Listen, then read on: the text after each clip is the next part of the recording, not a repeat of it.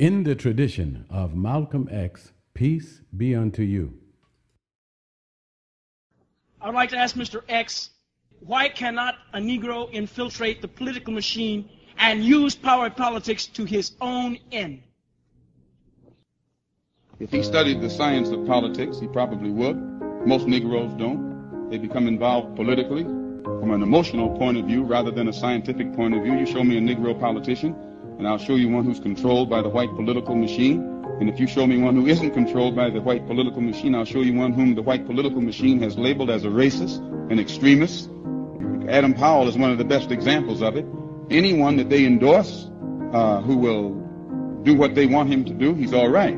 But when you become politically independent in this country, the whites immediately label you as a racist. The reason for this is the only way you can become politically independent of the white political machine is to have the support of the black masses. The only way you can get the support of the black masses is to say how they think and how they feel. And when you begin to speak to the black masses how they feel and think, then the whites call you a racist, because you have to talk in the context of the intense degree of dissatisfaction that exists in the Negro community.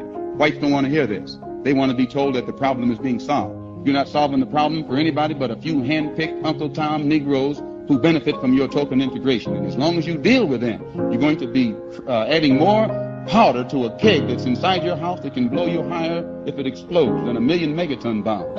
But when you get out here and find how the masses of black people really feel, you're too intelligent to act as you act. If you know how they really feel.